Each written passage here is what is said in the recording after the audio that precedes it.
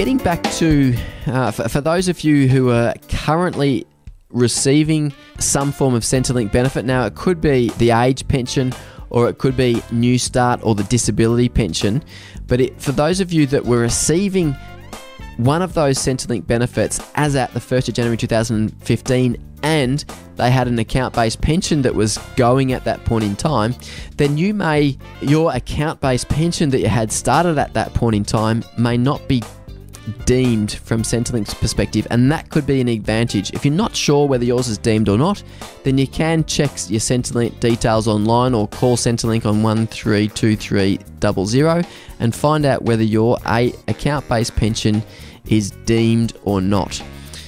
There is often an advantage in your account-based pension retaining its non-deemed status, and that's where we talk about grandfathering. So if you want to maintain that status of your account-based pension, then don't close it, don't roll it over, and don't reboot it. So maintain it in its current status, or you potentially will lose that deemed status. You also need to continue to qualify for income support. If you, for example, in 1-2 week period are not eligible for the age pension, then you'll lose the grandfathering as well.